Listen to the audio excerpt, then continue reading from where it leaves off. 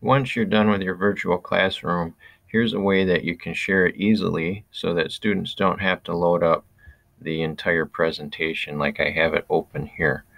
If you go to the File menu and go down to Publish to the Web, it will open some options.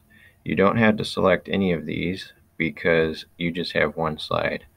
So if you click Publish, it will ask you if you're sure. Just click OK. And that will make a link. You can see that if you press Control-C, it will copy that link.